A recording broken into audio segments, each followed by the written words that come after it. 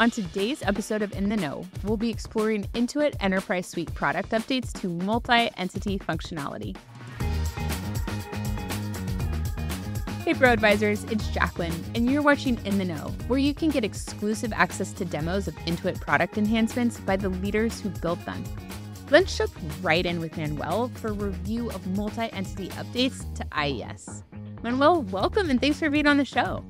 Thank you, Jacqueline. I'm super excited to bring the new features and enhancements that we're launching in this new IES release.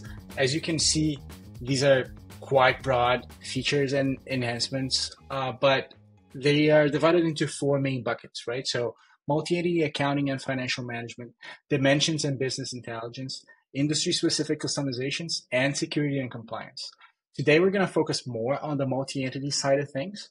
So let's begin with our core improvements to multi-entity accounting and financial management, and I'll walk you through it. One of our key improvements to multi-entity is in handling manual eliminations.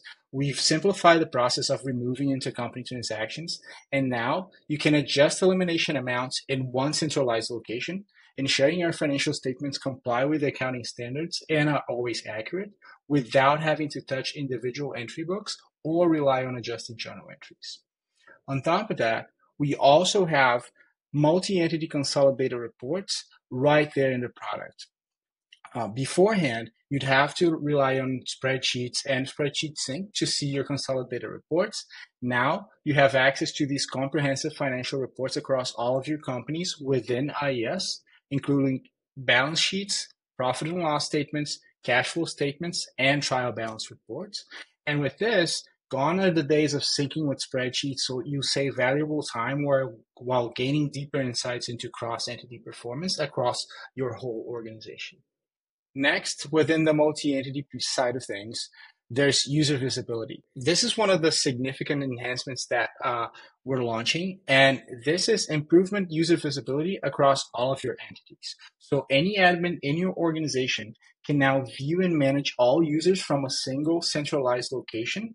And this means that you can see which entities each user has access to, their assigned roles, their current status, and make any immediate access changes that you need without having to switch between entities when managing access, saving valuable time. Lastly, we also have recurring payments that will allow you to set up automatic recurring payments for your customers, giving you predictability over your cash flow and control over these recurring payments if you are one of the customers that uses QuickBooks Online payments.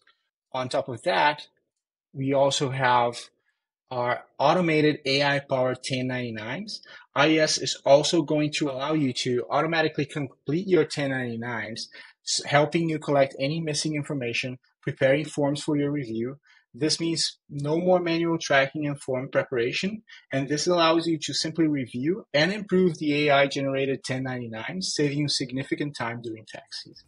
Thank you so much for having me, Jacqueline. I'm super excited to release this to our customers and having them have an even better IES experience. Well, thank you so much for that demo of the multi-entity updates. Really appreciate you being on the show. And thank you for watching. If you find this update interesting or helpful, go ahead and like, comment, and subscribe. So let me recap with the fast facts. These updates to IES are live as of December 2024. You can get the full release notes in the link below. And that's all we have for now. For more product updates and demos, check out our In the Know hub and be sure to register for our monthly live webinar. We'll catch you next time.